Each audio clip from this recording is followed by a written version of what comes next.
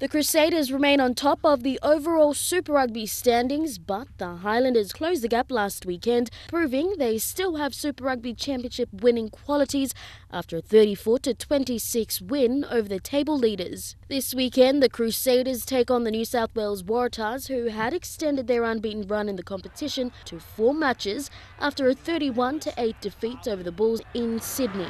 Phipps almost through, not tackle, gets up and goes again, and it is a try.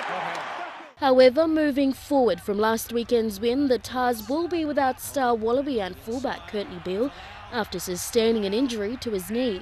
Scrum half Nick Phipps will be expected to maintain his form after scoring 2 tries over the weekend. Just his support lines are magnificent, and Falau started it and throws the last pass. The match kicks off at 5:35 p.m. on Friday in Christchurch. Lorraine Genia, National EMTV Sports. Waratahs 31, Bulls 8.